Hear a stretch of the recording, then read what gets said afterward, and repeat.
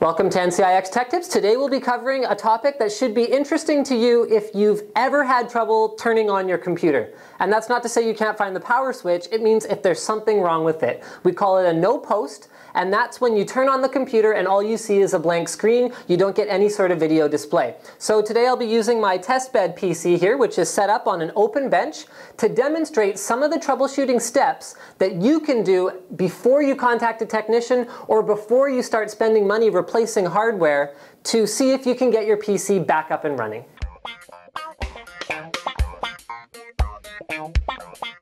So the first steps that you can do not involve opening up your PC. The first thing, very first thing, most common mistake you want to check is that the switch at the back of your power supply is set to on and you do have a power plug plugged into it, okay? Number two, most common mistake, make sure you have a video cable plugged into the back of your video card, or if you don't have one, it would be plugged into the back of your onboard video, and that the screws are tightened all the way. Now another common mistake, especially with a new system that you're assembling yourself, is picking a CPU that isn't compatible. So what you'll need to do is go to the manufacturer website, so that's ASUS, Gigabyte, Intel, whoever makes your motherboard, and check the CPU compatibility list to make sure that your CPU is compatible.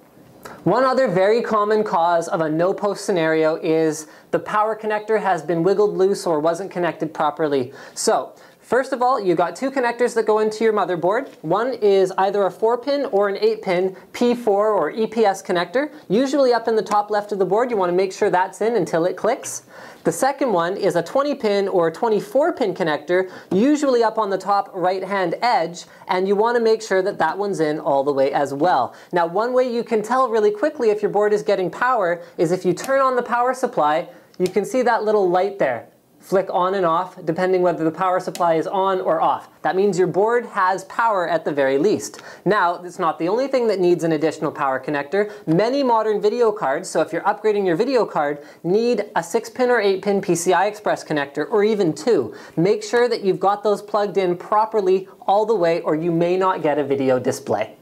Now, a lot of the time when you call into motherboard tech support, one of the things they'll ask you to do, and this is particularly important if you're overclocking or changing any settings on your motherboard, is to clear the BIOS or clear the CMOS. So I'm going to show you how to do this on an Intel board. Now, if I can get the cameraman to zoom in, basically you want to find the BIOS config or CMOS or clear CMOS jumper, and you pick up the jumper while the computer is powered off and the power supply is powered off.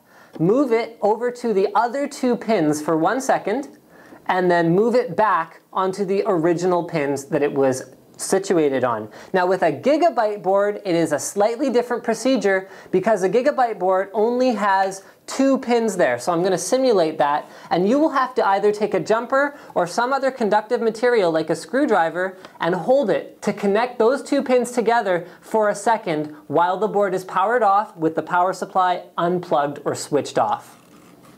At every step in the troubleshooting process, you are going to want to check whether the system is now functioning or not. So you're not always going to be working in a case, because sometimes the case itself can be what causes the system not to post. Because if it's shorting out on the case, that can mean that, oh, okay, well, hey, I'm not going to work anymore. So a lot of the time you'll take it out, put it on a motherboard box or another non-statically, non-electrically conductive surface and try it that way. Now, some motherboards have an onboard power switch, that's very handy, and it allows you to do it easily, while others you will need to connect manually the 2 pins for the power switch in order to get the system to start. So we are going to do that now, and we're going to find out potentially what's wrong with the system.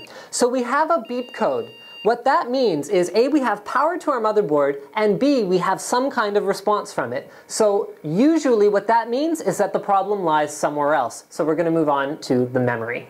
One other thing that's relatively easy to check and can happen with a system, whether it's new or old, is a defective memory stick or slot. So one thing that you want to do is start removing memory. So if your system will boot with just 1 stick of RAM, you want to try that. So you remove the clips on either sides of the RAM module, remove 1 module, in this case we have 2 in the system, careful to handle it only by the edges, and see if the system will boot up with just 1 RAM stick. Try that stick in another slot, and then if it still doesn't work, try swapping the 2 RAM sticks for each other to see if maybe the one you left in was the defective module. So as the next step in our troubleshooting guide, we removed one of the sticks of memory and we're going to find out if the system will post now. So we're going to connect our little jumpers, get the system to start up here, and no beep code this time. So what that means to me is, A, we're getting a response from the motherboard because it says, oh hey, there's something wrong. And then now it's not saying there's anything wrong, but we still don't have any video output. So no beep code means to me that this RAM module is probably good. So we're going to move on to the next step, which would be the video card. So while it's not nearly as simple as checking the video cable, sometimes the problem with the video card is as simple as reseating it. So what you need to do is release the PCI Express clip. There are a few different mechanisms for this. Consult your manual if you're not sure. Release the PCI Express clip, pull the card out of the slot, handling it only by the edges. So we're just gonna, just using gentle force to pull it out. Double check, make sure there's no damage to the connectors or to the slot itself, and then firmly reseat the card back into the slot, making sure that the lock re-engages. Now, it never hurts if you have an SLI or a Crossfire motherboard to try the card in a different slot while you're at it, because sometimes it's not the card itself that's dead, sometimes it's the PCI Express slot. So we reseated our video card and we're going to try again. We're jumpering our 2 pins. And I'm using a screwdriver for that. You can use any electrical thing as long as it will. Okay, and the fan stops spinning. It does not post. So the last thing we're going to do, and I actually know what's wrong with this system, is we are going to swap the video card for a different one. So we're turning off the power supply and we'll put in a completely different video card.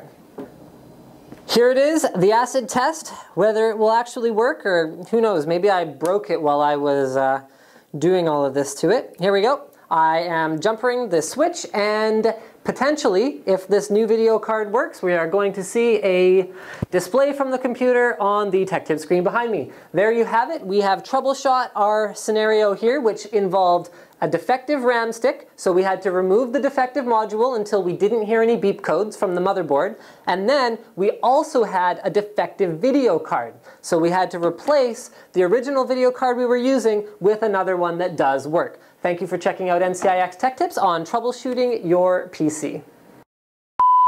So now what we tried is removing a stick of memory, and we're going to try and boot the system up again. Now, if the switch was powered on at the back, then that would work, but it isn't, so